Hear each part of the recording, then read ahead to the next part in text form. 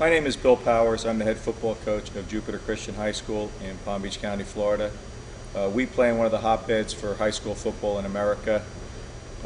I've been a head coach here for 4 years. In that time, we've compiled a 47-5 record, won back-to-back state championships, and currently have the longest winning streak in the state of Florida of 27 games.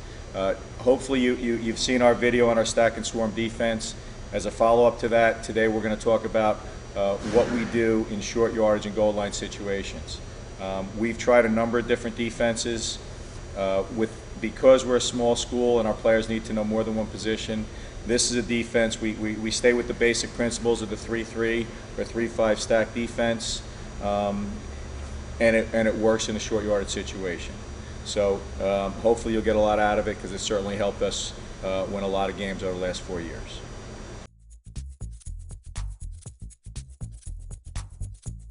In our normal 3-3 defense, it's a stack defense where our ends are stacked on the tackles, and bullet linebackers are stacked behind our ends on our tackles, and the missile linebacker is stacked behind the nose guard.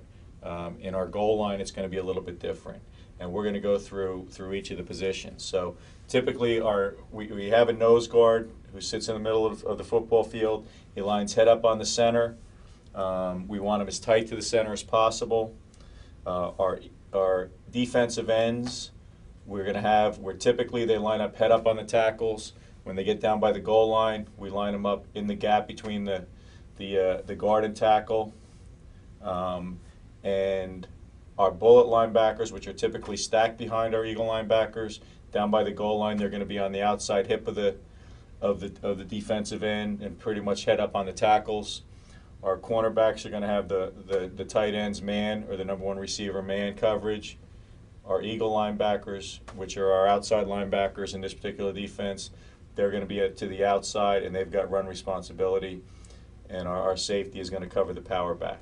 We'll go through each position, what their responsibilities are, and what we need them to do. Again, we'll start with our nose guard. He's going to line up directly over the center.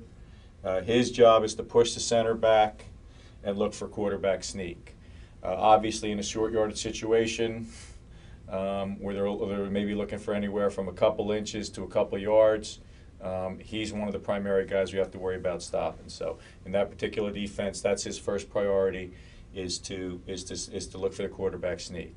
Normally, when we're in our typical 3-3 defense, we give that nose guard latitude to go in either the A gaps or through the center. In our goal line defense, his job is to push the center back and back into the quarterback.